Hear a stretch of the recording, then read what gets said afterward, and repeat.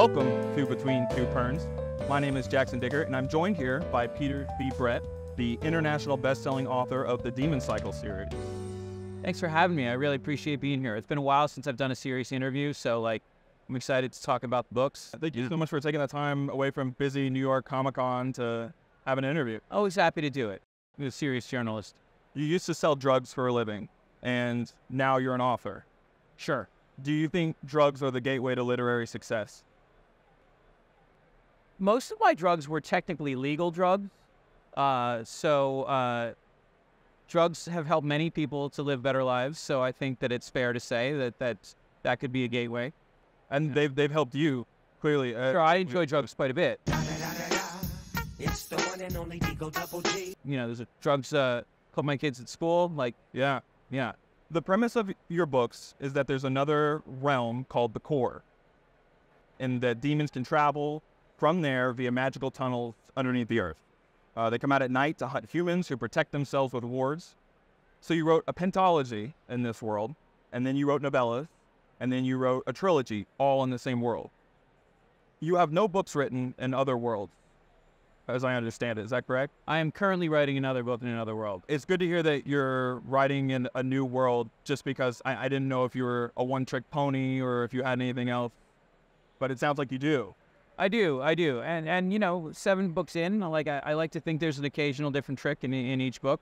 So, but no, I'm finishing off my Demon Cycle series, my Demon Cycle sequel series, and then I'm going to move into something else entirely and see if this Coney has some additional tricks. You wrote your first book entirely on your subway commute to your day job while you were still working as a drug mule.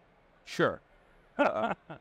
Do you still write on your phone, or have you found an even more inconvenient and painstaking way of writing novels? So I still do mobile writing, but not nearly as much as I used to, because now I can just work from home at an actual computer.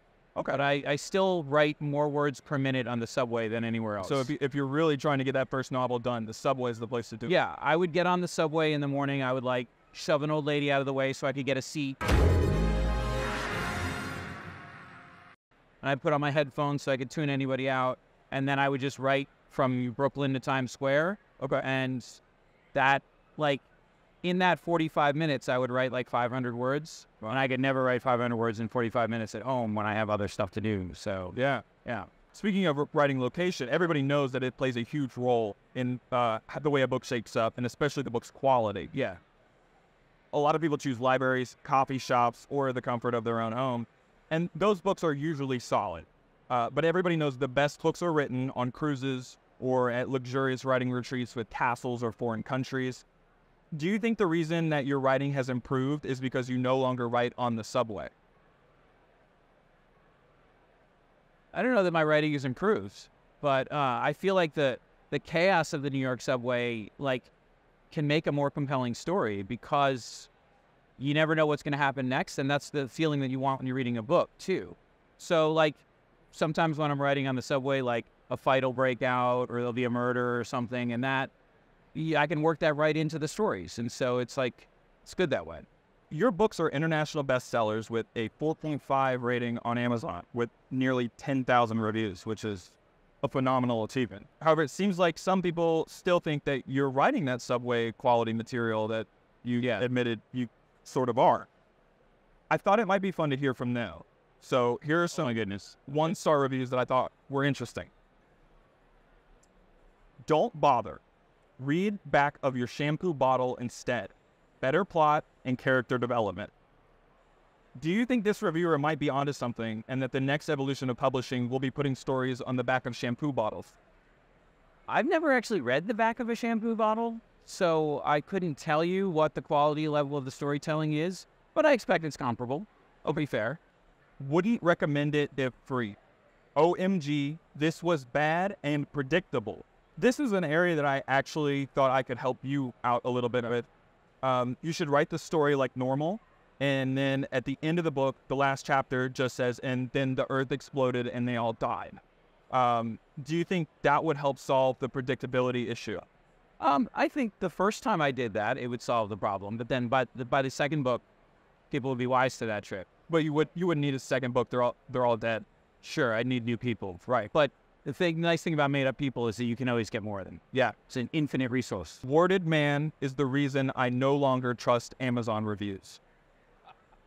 Are you concerned that Amazon might pursue legal action against you since you have single-handedly destroyed the credibility of reviews on their platform? I mean, look, I know that Amazon is really suffering these days.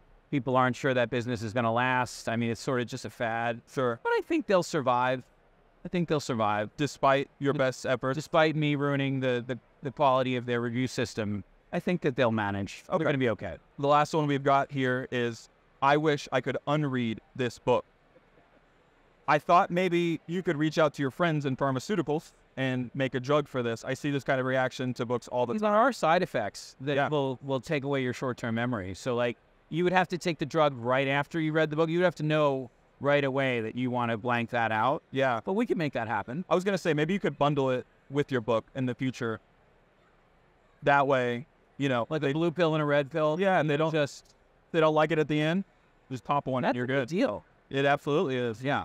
And I have a feeling the pharmaceutical companies would be a big fan of that. There would be a good, like, cross-marketing opportunity there. Absolutely. And the pharma companies have some good marketing dollars. So that'd be great. Yeah. That's a good idea. Thanks for that. Can I take that idea? Yeah, no problem. 10%. I get 10%. We'll work that out. Okay. A common theme of some of the other one-star reviews, though, is complaining about misogyny. On your blog post, in which you detail your subway riding process, you admit to only offering your seat to the pregnant or elderly women. Sure. But unless you fell into those two categories, you never offered your seat since it's easier to write sitting down on the subway. Sure. In your books, demons come from beneath the Earth's surface. Do you think that this was a subconscious metaphor for your demonic selfishness against your fellow man, woman, and child underground in the subway coming through in your books? Living in New York City hardens you a little bit. And so I would never take a seat from somebody that really needed it. But once I have the seat, you got to really need it before I'm willing to get up. It's fun work. But, like, I don't know that it's demonic of me to feel that way. I just, I guess I do hate my fellow man a little bit. Right. But I wouldn't direct it specifically at any gender or specific group. It's more of a general disdain for mankind. Just for humanity. Yeah. Yeah. I mean, I think we've all got that, right? We've all got that a little bit. That makes perfect sense. Thank you. So I feel that people that think it's targeted are maybe overdoing it. It's just everybody. You're missing the bigger picture. Sure. Yeah. Now, you might have given some answers throughout this interview that aren't 100% honest or completely reflect your opinions. Sir.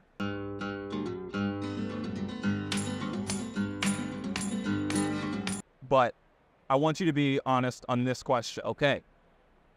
Did you write the first book because you wanted to have a way to rationalize aggressively claiming seats on the subway? Is this just a life hack that's gotten out of hand? I mean, I'm pretending that I started claiming seats on the subway just to write, but I would also claim seats so I could sit and read a Wheel of Time book too. So I'm not like, I think I was always an aggressive seat taker on the subway. If I'm keeping it 100, yes, and I appreciate that. I don't want to just pretend that it was selfless in me doing my craft. I'm also pretty selfish in general times too. Okay, yeah. Thank you very much. Some of the best reviews you have compare your work to other talented authors who clearly write their books in much nicer settings than you do. Mm-hmm. Sanderson, Martin, Rothfuss, they're all comps I see frequently on your books. Really terrible people to be compared to. Like, right. Really in the loser's camp there, but... Yeah. Do you think these authors are offended to have their work compared to yours? I think they take it as a big compliment. Do you? Yeah. I write pretty good books. So, like, they should be proud to be considered as comps. Maybe those guys will get a couple of extra readers because of me. Yeah. And they could use it, really. None of them are as successful as they deserve to be. And so I don't know if you've heard of the trend that's happening around this sort of thing right now. So this may kind of... I'm an old man, so tell me the trend. Okay. So it happens all the time where reviewers say that a good book is similar to a worse book. Are you aware that authors are now referring to this phenomenon as getting Peter V. breaded? Am I the good book or the worst book? Let's go to the next question. Okay. I think the author who gets Peter B. breaded the most might be Brent Weeks. There's often confusion as to whether or not the two of you are the same person. Do you think the confusion has hurt his career? And is it true that you have an agreement with Weeks where he gets a percentage of your royalties due to this confusion? The truth is, if this is just between, can we do this off the record? Yeah, this is off the record. The truth is, Brandon Sanderson writes both of our books. Wow. And he didn't think people would believe that he was writing that many books. Right. And so he just changes the name. I think he might be getting played a little bit by Sanderson here. Because Sanderson's not writing them, it's the Court Stenographer's Guild. Oh, you're going to tell me about that. Right? Yeah. So I think this is sort of a pyramid scheme that we've got going on here in the publishing world. I've always believed that Brandon has like a basement of writers like chained to desks who are just putting out material constantly. But like I benefit from it because I get to claim them as my own. Right. So, well, it works for me. I was going to say, if it makes you feel any better, it's not writers chained to desks. It's court stenographers who are very well compensated. You really are the most devious bastard in New York City. What is your best piece of writing advice for new authors? I think the best piece is whatever book that you're working on, you might have to be prepared to throw it away and walk away and write something better. The hardest thing for a writer to do is take something that they've worked hundreds of hours on and put it aside and write something better using what they've learned. But every successful author I know has books. I wrote a whole book and then I couldn't sell it. It wasn't good enough, but I then wrote a better one. And so you have to be willing to make that jump. And I think a lot of authors are not willing to make that jump to like throw something they spent so much time into in the trash. But you got to do it. Wonderful. Thank you very much for that insight. I'm worried that this interview is getting a little bit too predictable. So really quick, we've got to do a little. Welcome to Between Two Perns. My name is Jackson Dickert, and I'm joined here by Peter B. Brett, the international best-selling author of the Demon Cycle series. Thanks for having me. I really appreciate being here. It's been a while since I've done a serious interview, so I'm excited to talk about the books. Yeah,